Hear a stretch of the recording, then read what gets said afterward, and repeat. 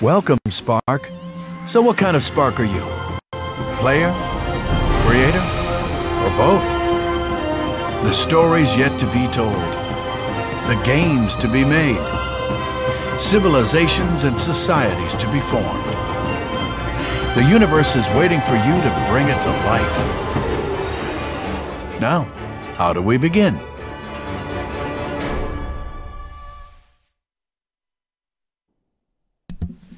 And hey there, guys. Hello, everyone. Welcome to a new Tuesday education stream. You have Spark Brian here. And Spark Zach. And what are we going to be talking about today, Zach? Today, we are going to be talking about the ins and outs of champions. Cool. And how to put them into your game. So Project Spark has all these champions, 5 of them right now. And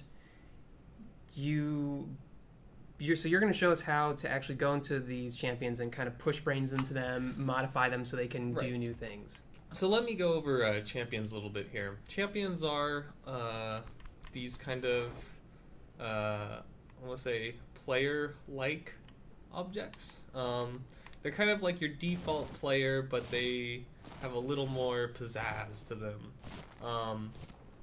They have some interesting abilities that you can unlock. You keep the same champion level as you go through each level, right? Or through everyone else's worlds, your champion level stays the same. Meaning, if you level up your champion to 5 in Crossroads, you can take that into someone else's UGC, and your champion level will still be 5. So it's kind of like this avatar that you carry around with you in Project Spark. And like Brian said, right now we have 5 of them. But placing these guys in a level in Project Spark is a little different than your kind of default player. And how that's different is you cannot actually access their brain in create mode, which we're kind of in here. You see Brian laying down a biome brush. Yeah, and soon I'm going to ask you what setting you want me to kind of set up for you. So you want to talk about sort of the main reasoning for why players currently don't have that full access to champion brains? Well, I mean, obviously the main reason is champions do level up when playing things like, Crossroads and Champions Quest. So we don't want people to be able to access their XP, getting their XP, receiving their XP. Yeah, and the other important thing is they're also tied to achievements. Exactly. So if we did open up the hood completely on champions, then it would be as simple as kind of changing a few things in their brain, and then you can unlock a bunch of achievements. So it's sort of a protected scary amount of achievements, possibly all of them. I'm not sure. No, not all of them. Majority. Oh, it is a U-shaped force. God, I didn't even realize. So what's the setting that you're thinking of? What's our champion going to be doing in this tutorial? So I think I was going to use Seth. He's going to be, he's our wizard champion, and he's going to be maybe checking out a new jump skill that we're going to teach him. So we'll need a few goblins, but a relatively safe distance away. And a forest sounds good as anything. Yeah, and I'm thinking of doing kind of, so I'm kind of constraining it into this little clearing right here. And then one interesting thing you can kind of show off, which I think doesn't happen quite enough, right? Is what if you just kind of noised up and roughened up everything else that we're not going to be fighting on? Oh yeah, definitely. So this is one thing that Steve-O and Claude, our champion guys, are really a huge fan of, is using the plateau brush. But let's give a kind of demo of like what the perfect use for a plateau brush really is here. And first, so one thing I also always love to do is when you have a bunch of trees, you bring in this dirt path, and this kind of helps outline sort of what you're working with. It's probably a bit too much, but really in every one of your games you should have some form of a path. Oh, absolutely. For sure. You need to show people where to go. So it's going to be here, and maybe we'll have all the goblins sort of at this end point right here. I can live with that. Let's bring them over here. Okay. And yeah, so sharpen and roughen, I love to use those as well. Smoothen and roughen, I love to use those. kind of go back and forth between them. So you first start with roughening stuff, and then you kind of smoothen it down. It's usually actually better, though, when you actually add some depth first. So I'm actually going to use the expand tool to begin with. And so let me kind of go through champions and what I mean by you can't access their brain while in create mode here. So that means, it does not mean that you cannot access their brain. It just can't be going into the brain editor and changing tiles around in code. But you can, at runtime, do a lot of different stuff. And that's kind of what we're going to be going over. You can kind of think of champions having a brain that's essentially just like a normal player once you put them in the world. There are a few rules I kind of want to show you guys while we go over this today. And hopefully that'll kind of, there's a little mystery as to what exactly can happen in terms of like camera stuff and input, and that's what we really want to hammer down on today's stream. Sorry, change up the brightness here. Yeah, so the thing about champions is while you can't go into their direct brain, that we're not limiting what you can do with champions. You can do a lot with them, as we're going to show you. It's just you can't actually see what the brain is we currently use for them because of all the issues you can do with unlocking challenges and achievements, but you can push things into them and really change up how they work. And now let's finally use this smooth and roughen tool to rough things up. Cool.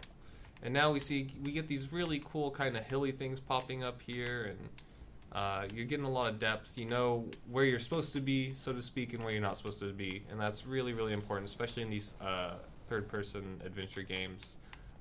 3 dimensions is a lot to move around in, Brian. Mm-hmm. And having some, I guess we could call them draws or focal points for your eye definitely helps you navigate where you're supposed to be going. So while you're creating games, something to think about. So you want me to go ahead and add in a champion here? Let's do it. All right, so you want me to bring in Seth? That sounds great. So we have basically how we kind of bring the champions is through these champion pickers. And then that kind of just basically these champion pickers create a champion and then they destroy themselves. So let's bring Seth in here. We can get rid of this guy. And then I think you just go to test. And you got Seth. Indeed. All right, so what's the first thing? I think this is prettied up enough for you to kind of get in here and start working around with it. Okay. So I'm going to switch over to you, and you talk about kind of the first thing that you want to do with changing around champion. Okay, so here's where it starts, guys. First thing we're going to go over is creation. Just the simple idea of how champions get created, default, and we're going to work off this. So let's open up this brain. This is all the interaction we're really going to be doing with the actual brain on the champion object today. So we say player assign the left stick. We don't really care about this. Global champion destroy. I don't really care. That means we're destroying any other champions that exist because they're all working off this variable. We can leave that in here. I'm not super interested. So what this does here is it creates Seth somehow. This is the first frame of the game, right? And if it doesn't exist, then it's destroying itself. Or if there is a global champion already, it's destroying that champion because we can only want one. So what we're going to do is simply say when well, let's not do A. Let's do a relatively unused key. Let's say... Oh yeah, you and your typing. I'm going to move the mic. Okay. Oh, I should stop pressing enter when I go into create a key. Create a key, and we'll say L. Pretty lonely key. Let's use that. So we'll say when L is pressed, we're going to set the global variable champion to Seth. We're going to create him at the same time. So we'll do this. We'll say we have our camera in our default position, and we'll press L, and we snap to Seth. Looking good so far. And so that's kind of what you want to do. You can change this around in a few different ways, but for the sake of this tutorial, we're going to keep it here. You could at the same time set different variables. You could say global right under here if you wanted to save something from Seth's position or whatever, but we'll skip that. And we're going to move on to input. So here's one of the big interesting things that's different between a normal character and a champion. A normal character's input happens every frame regardless of what else is being called. So that means if you have A pressed somewhere, your champion will, or your normal player will move to the left if you're using WASD, and whatever happens when you press A will happen at the same time. So let me give you an example of this. Let's drop this sword in, and we're going to change it around a little bit. The main difference between what I just described to champions is that their input is overridden by other calls to the button that's being pressed. So I like its appearance, but let's go into physics. Let's turn its collidable off, and we'll make it fixed so it won't move around due to gravity. We'll scale this guy up, and first we'll just play. We'll hit L to spawn our champion, and we'll look at this big old floating sword. I don't really want to equip it, so I'm not that interested, but we're moving around. I'm using WASD at the moment, and that's going to change pretty quickly. So we go in here, I open up this sword, I remove its brain, and instead of its normal equipped brain, which means if we walk up to it and try to interact with it, we receive it, I'm going to say when A, the key, is just held down, I want to hologram. And that just means I'm going to be bright and shiny. And what this does is it makes it so Seth can no longer walk left. Since I have a call to the A key being pressed, Seth's A input is now overridden. This is true of all champions, not just Seth, obviously. But this is me pressing A. You can see that our sword is kind of turning on and off, but you will not be able to move the champion at the same time. So if you set something in your world, say like a character next to the champion, and when you use the left stick to move around, that means the champion will no longer move, that will move? Yes. Okay. So basically every time you put in a button input, it removes and overwrites that button input from the champion, so they no longer do that thing. Right. Cool. It's almost like champions are incredibly jealous. If you're not only going to use their input for what they want to do, then they're not interested. Right? It's either them or nothing. They don't want you to use their input for anything else. So they just get completely uninterested in you. So, now that we have that in mind, let's remove this guy. Well, it's also interesting to note, I'll add in another thing. I'll say when, let's do when enter return here. Return is pressed. We'll just destroy this sword. So, I press L to create our champion. I'm pressing A, I can't move. But when I press return and it's destroyed, I get my A button back. Okay. So you can remove that input while you're playing, and then you can move the champion just like you could before. So it seems like you do like a really simple cinematic in your world where you just have some sort of object. When you have a cinematic with a champion, just have some sort of object where you put when you're using the left stick, nothing happens. Right. And then that object is created when you're doing the cinematic, so your champion can't move. And then as soon as the cinematic's done, you delete that object and the champion can move again. Right, exactly. Cool. Okay. So, right, and that brings up another point I wanted to get to, is you never want to destroy everything on the brain of the champion, because that's not going to be great. So pushing brains isn't great, and trying to disable the brain might not work as well as you want. Which kind of brings us to our next point. Seth has, I would argue, probably the most awesome moves of any champion. I really like his jump jump attack. But if we wanted to change it, as cool as it is, I'm going to go over and do a quick tutorial on how to teach Seth a new jump in the air. Oh yeah, Rodin Woozy brings up an interesting point, a good point of you can really simply do this to make it 2D side scroller with champions. Oh yes, incredible. That might be part of this tutorial, Rodin. Oh, we jumped ahead of ourselves. You might see exactly how to do that. Okay, so here we go. We're going to teach Seth a new jump. So I'm going to open a logic cube here. And we're going to, in this logic cube, save a brain. So we'll go over how to save a brain here as well if you guys aren't incredibly, if you aren't quite familiar. So when global champion, because remember we set global champion in this brain over here, right? Whenever we call global champion, we're calling the Seth we've created. Okay? So global champion, let's see, jumping.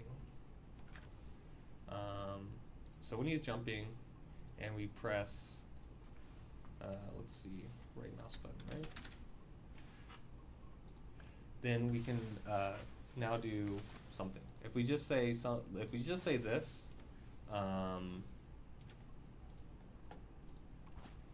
what will happen is we still have our default guy here. But if we wanted to add this brain onto our champion, that would, if we put something in the do here, it'll override. So what we'll do is global champion, it might be is jumping actually. No, it's just jumping. All right. And the right mouse button is pressed. We want to set a boolean. So we'll say do over here. I'm going to make a new boolean, and this will be kind of what drives the next couple of actions. We'll say ice wave. So ice wave. And we'll set ice wave equals. So this will be Seth's new skill. So when ice wave, that means when ice wave is equal to true. It's the same thing as saying equal to and then true. And again, that's these two things are the same. We'll say first we'll insert some code in here. Copy pasta that a little bit, and down here we'll add a timer, and we want this to maybe be about 1 second. So what we'll do is paste, and we'll say equals, and we'll say 1 point, and I like the idea of maybe 3. So we're setting our pace to 1.3 while in air because we're going to kind of be gathering up stuff. And we'll also highlight blue. So now Seth will be highlighted blue. And we'll say all objects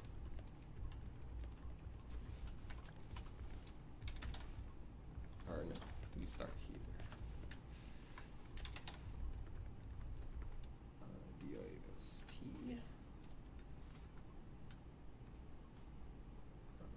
What we'll do this. It's when distance to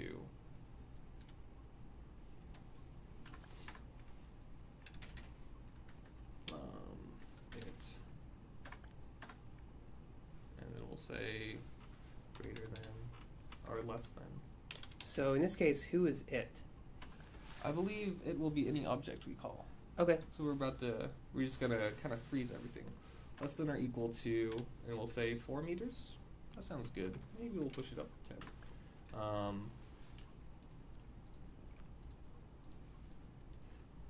We'll insert some things here.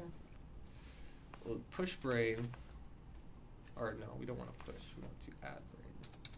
And so what adding a brain does to an object is it kind of gives it some more code at the end of its like page that's running. You can think of it as just adding stuff here. We have a brain gallery, which I'm going to use here. We'll go to Objects, Gallery Picker, and I am looking for the debuff freezing.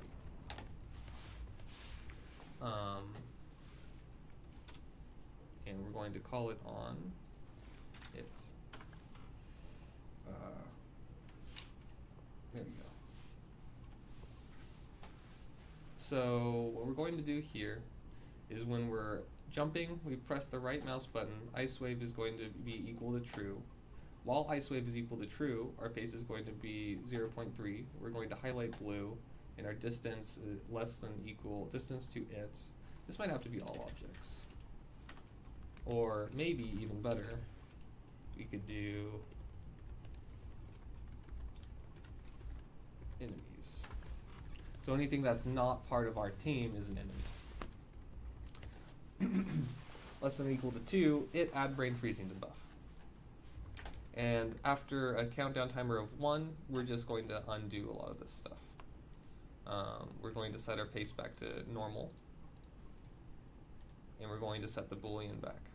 So this, you can kind of think of this as a duration timer a little easier, but just while this is equal, then after 1 started 2, we're going to set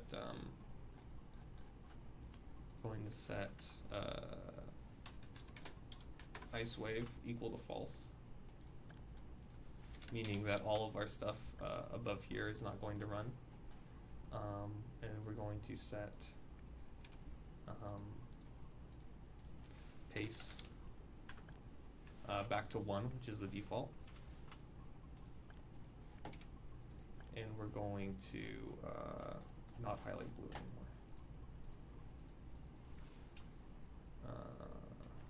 I think that's just highlight equals false. I could be wrong though. I could also put its strength to 0. Or you could just do when is it highlighting blue? The character.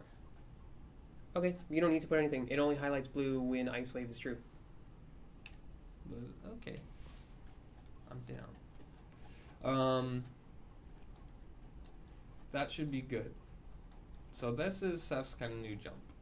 So, and we don't need global champion here because we'll be pushing this brain or adding this brain to our champion. So, when jumping, Ice Wave brew equals true. We're also going to we're going to put one thing here. We're just going to put some kind of null statement. We always want Seth to be visibility to be equal to true while he's jumping. So we'll set. Oh, right, because sometimes you can blink around and become invisible. So now we're going to, go into the brain editor again, and we're going to save this brain. And we'll save this brain as Ice Wave.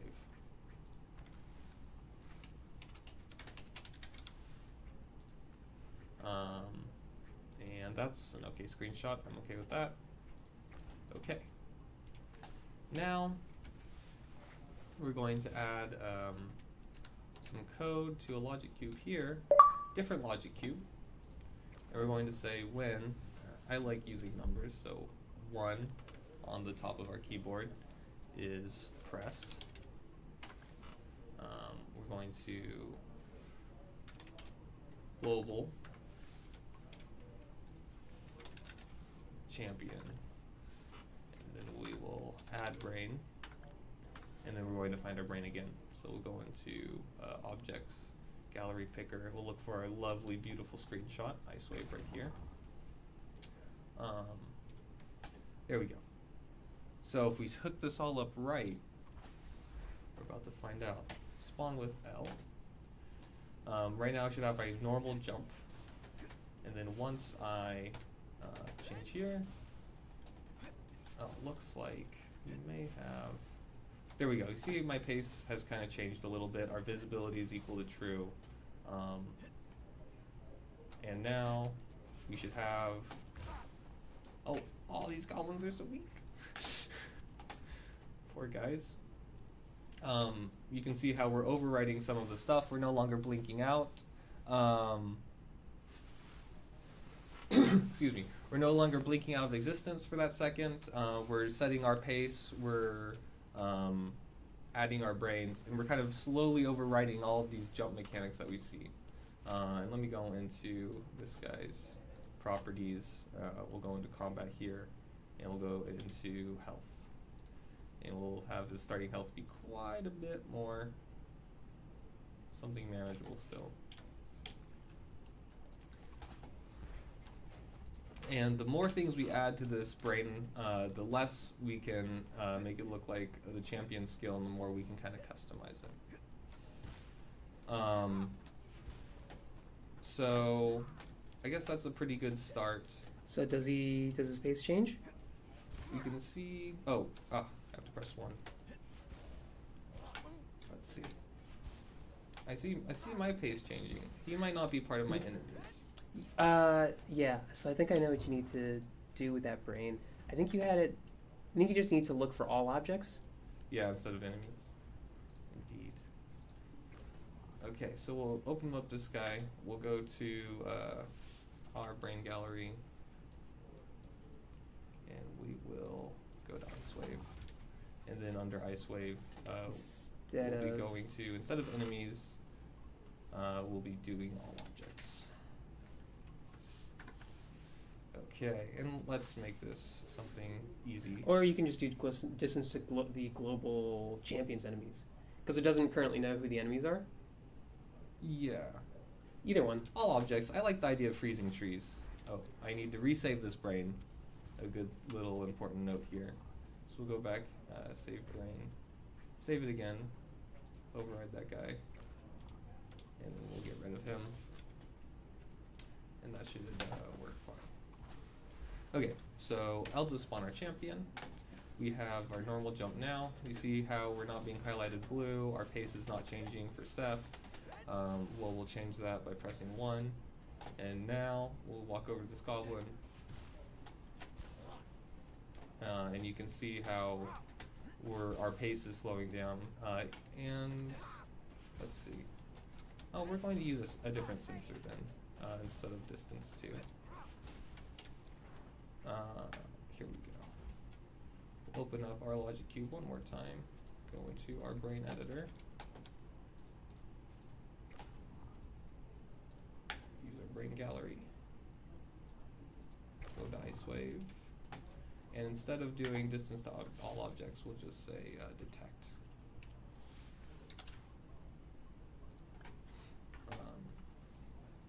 So that should return all objects in which we detect.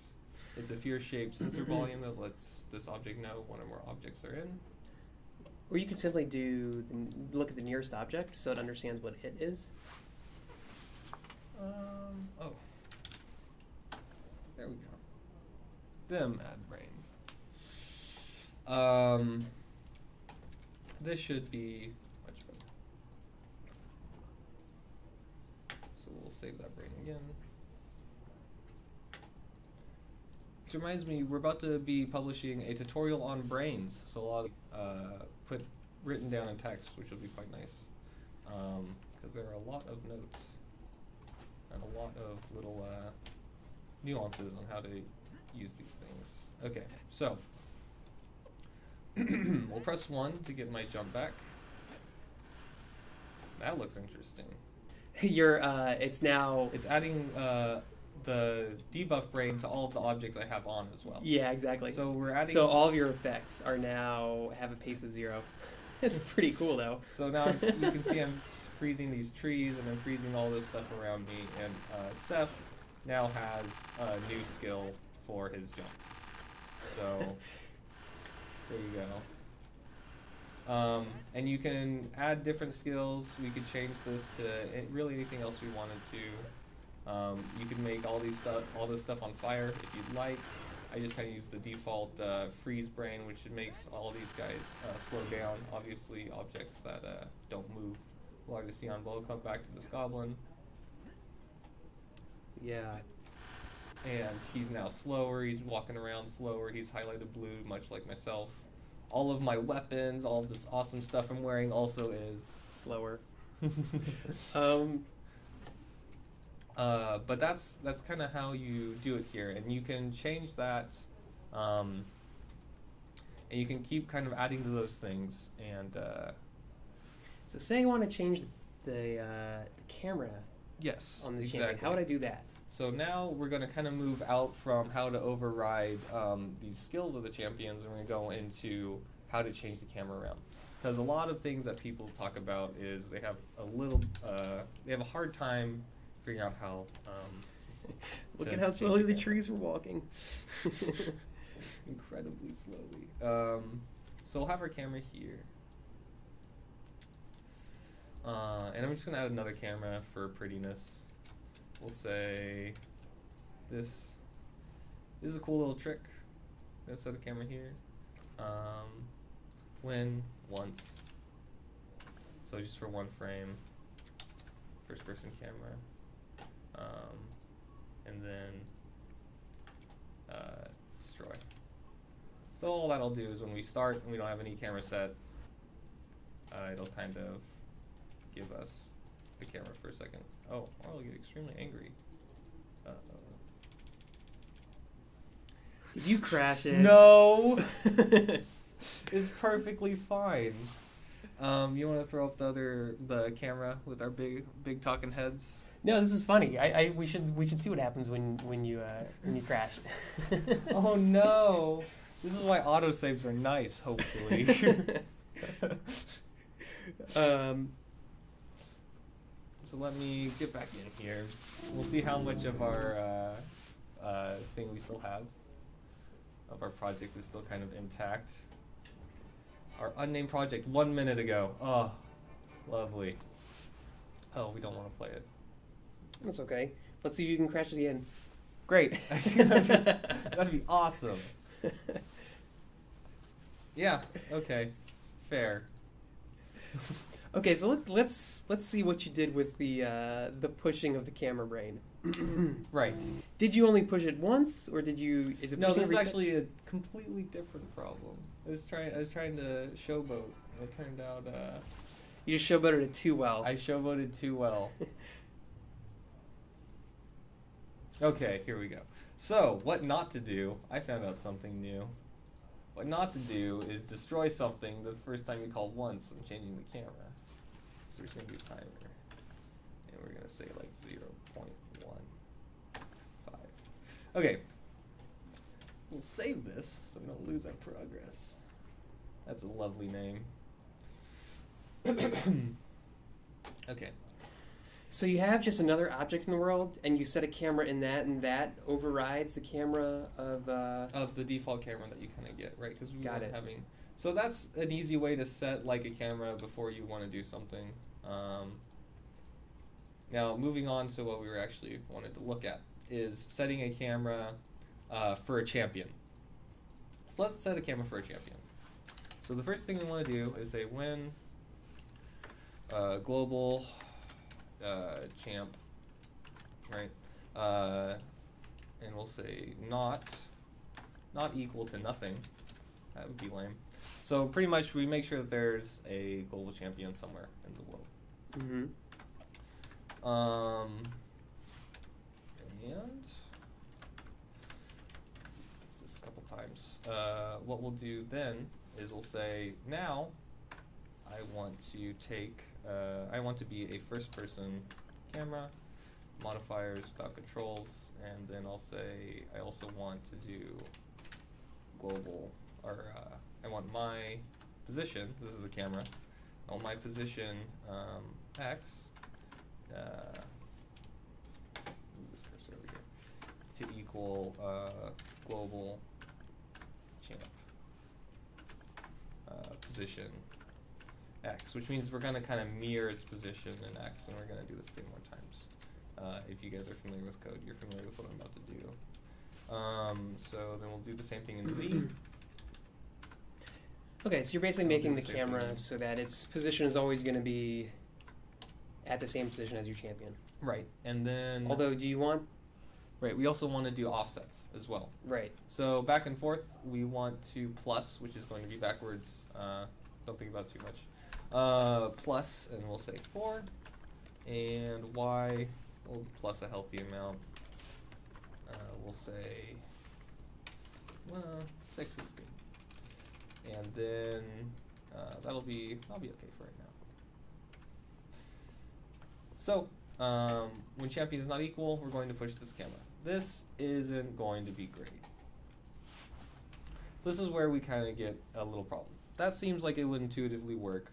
When I spawned my champion, unfortunately, we kind of had that camera because we didn't start back here. So we were in that camera for a little bit, right? It said, oh, there's a camera here. And then quickly said, oh, but I don't want that camera. I want the champion camera.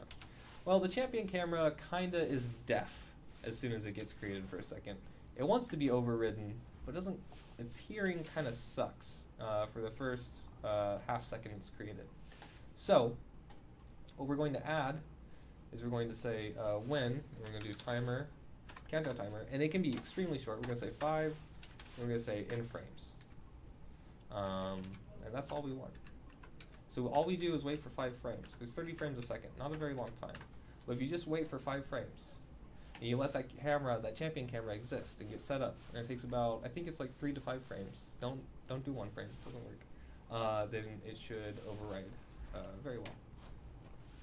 And we did not tilt our camera, but you can see we do have a new camera. Since it is top down, we have to kind of rotate it like that.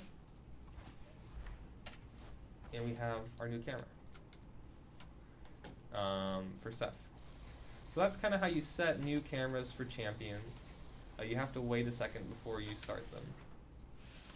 But like I said, a very, very, very short amount of time. Just a quick number of frames.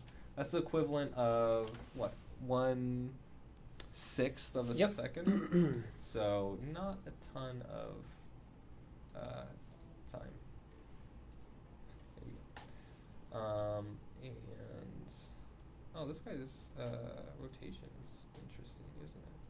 That's why I'm confused. Well, I think you also, if you want to do a real top-down camera, you really want the Y position of that to be even higher. Oh, yes. Yeah, this is kind of our, it's kind of a follow cam kind of thing. And we're kind of rotated weird, which is why Ceph's a little off-center. Yeah, I actually find, here's like a quick pro tip with using cameras. I found that things tend to look a bit more natural when instead of manually tilting something down, you actually do look at target and you set a target, because then it's not looking at the rotation of the camera you're using. It's actually just looking at where you want it to look on the screen. So the rotation of the camera is a bit more natural, especially when you're turning around corners, things like that, because when you're turning around a corner, sometimes the rotation of the camera, if it's rotated weird, if it's not flat, it might change. Right. So let me think about something else we can do here. So that's kind of our top-down cam. And my next note, how are we doing on time? We got 17 minutes. 17 minutes in, right? Nope. Oh my god. Okay, cool. Well, let's see. Let's go over 2D movement. Yeah, so, yeah. I don't think you need to show the other stuff. No, I don't think. I was going to do a little quick on how to do power-ups, but you can kind of see how we changed our jump around is kind of how you do power-ups as well, just for a certain amount of time. So what I'll do here is I will very quickly make this a 2D side-scroller. We can get rid of this camera that we slaved over. Goodbye. And create a new one. And I don't know if this is going to be incredibly conducive. Let's see. We're going to mess with this just a little bit. And we're going to add some terrain here. Oh. I don't know if I want that much terrain. Let's do expand. I'm going to expand this guy so he goes a little further up, since we're going to be in 2D plane very soon. Okay, and I'll kind of grab my objects here. Where did my goblin go? There he is. We don't want the goblin who's under the ground, so we'll grab him, put him up on top of this hill, and we'll do the same for our champion. Move him up on top of our hill, and we'll do the same thing of, since we want this to be a nice playable area, always use plateau. I think you had the goblin again. Oh, really? Oh, sunk down. We'll get him back.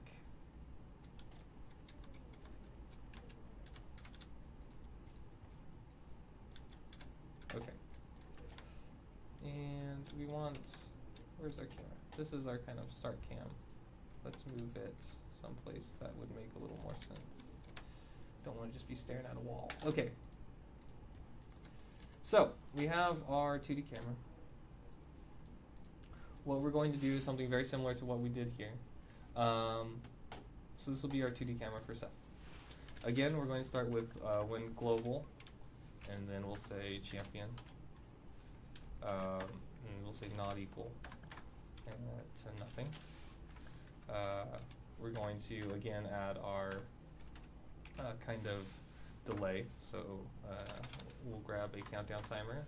We'll wait 5, and in frames, because the default is seconds, we'll add a couple more things here.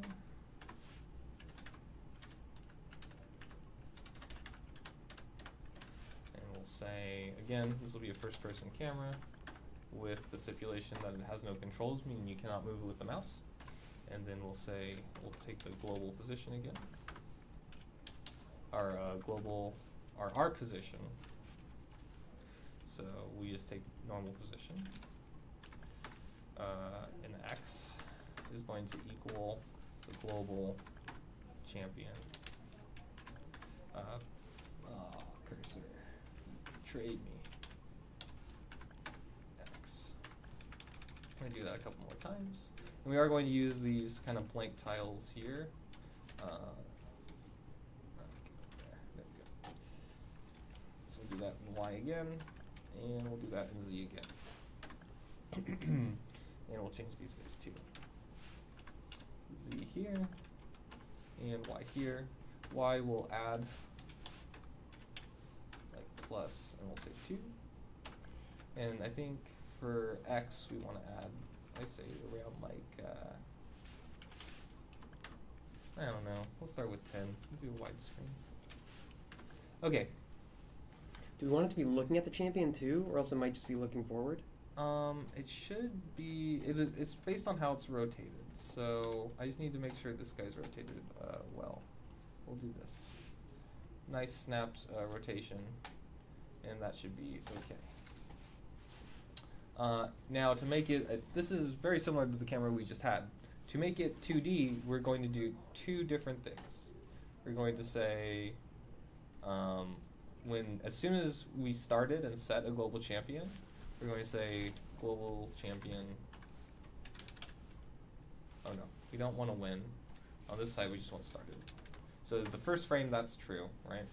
We're going to say, going to make a new number, value, number, new number, and we're going to call this our lock access. If you've seen the 2D tutorial, you kind of know where I'm going with this. We're going to say equals, and we'll say global champion. I believe we want X. Position X. And so every frame that after that, we know exactly the place he started in X. Every frame after that, we want him to stay there. So we just say our global champion position is going to equal lock access. It means it's always going to equal that thing that we looked at in the first frame. And we want to insert here X. There you go. 2 more things. And this kind of gets to what we were talking about, what chat was talking about. When W and when S. That means that, well, let's first not have these guys. So let's play. L to spawn, and we have our nice 2D side scroller. Unfortunately, when we go back and forward, while we're not moving in this X axis, we do have a slight problem that Seth is still trying to move in that axis. So we can override that input incredibly easy by simply going into the camera and saying when W and when S, which is for a keyboard user like me, back and forth. So that means that those will no longer happen because we've overridden them, and Ceph is no longer, I can go back and forth between these keys, and Ceph is no longer trying to run at or away from the camera. So for controller, you just do when left stick up and when left stick down? Exactly. And let's grab some paint here. And grab some. There we go.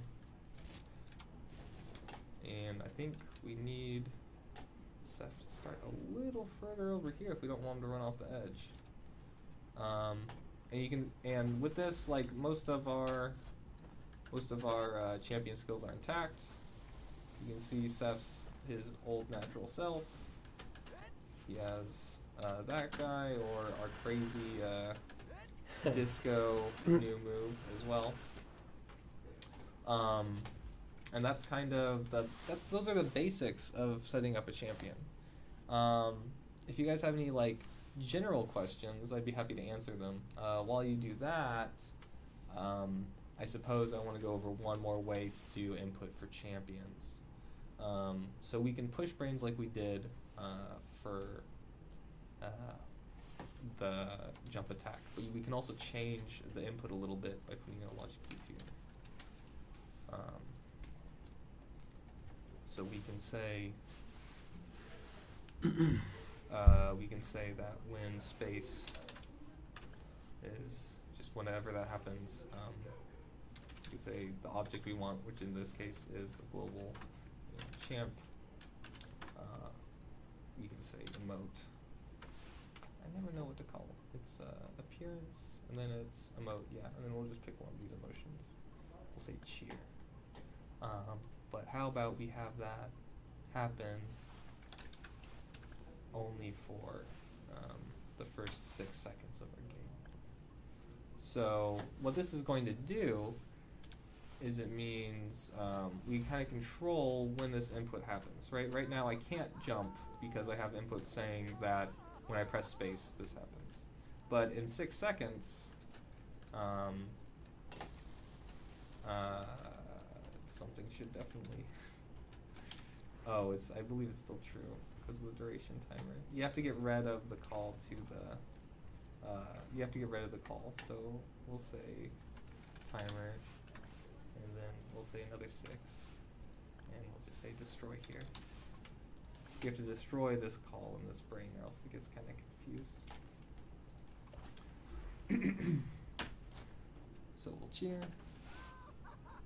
Some kind of a la Gandalf would be awesome. He's talking about the Champion's Quest. There's an Elder of the Village. Yeah, the Elder of the Village is just made with default props. It's he has castle roof as the hat, and then he's just a regular villager with his hair white. Yeah, he looks pretty sick though. I think he's pretty awesome. Is there a way to trigger champion attacks from the outside? If you just call attack on the champion, it should do it. So, like I'll trigger a champion attack here. This is an object not on the champion, obviously. So let's say when I'll pick another thing, 2 on my keyboard, and that's pressed. I should just be able to say global. And then obviously I'm going to use champion again. If you don't know where this is going, attack.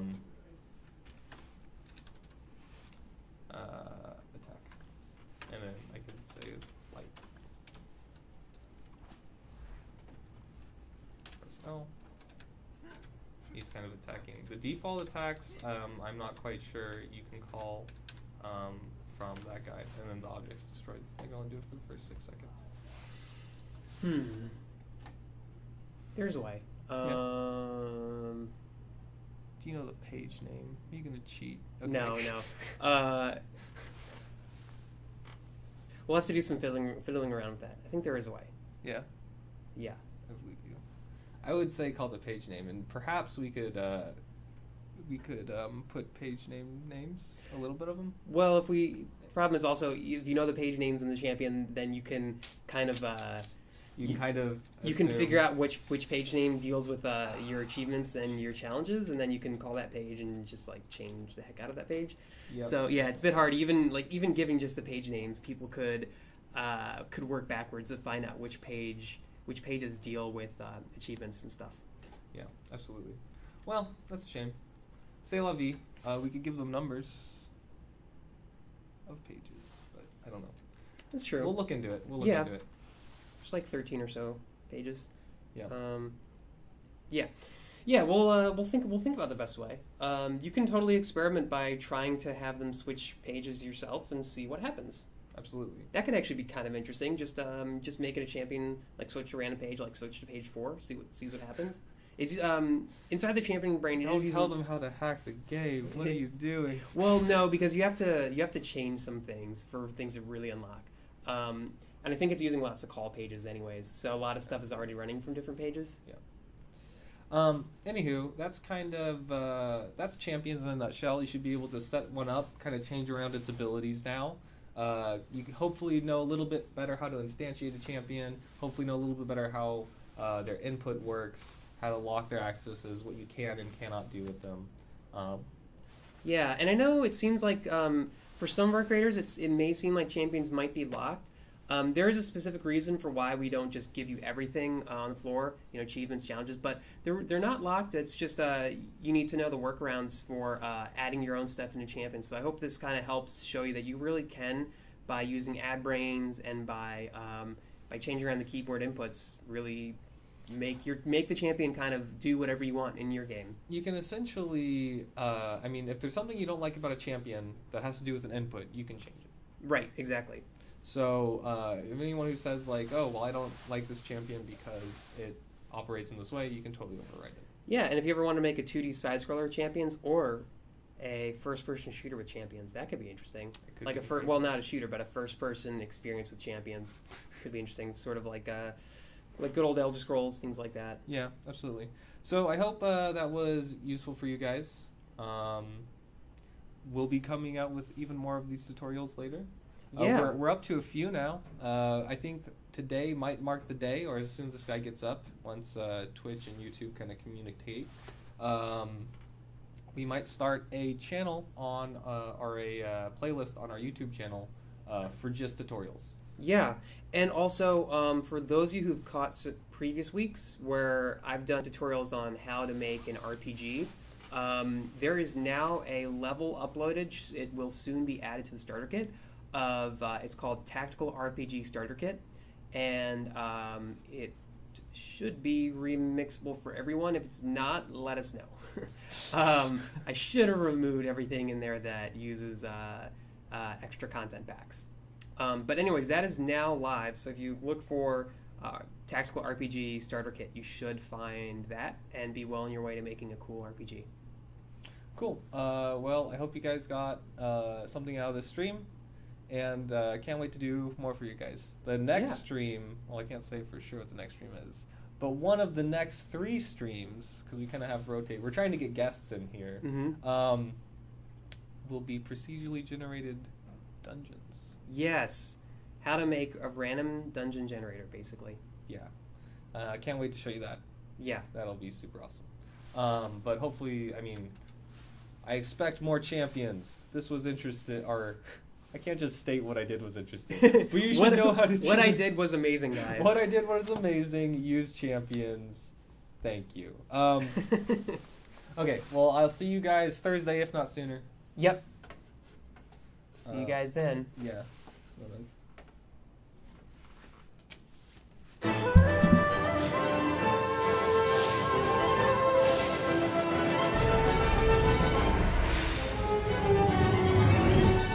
Create your game as you play? Any Spark can do it. Spark, activate the portals.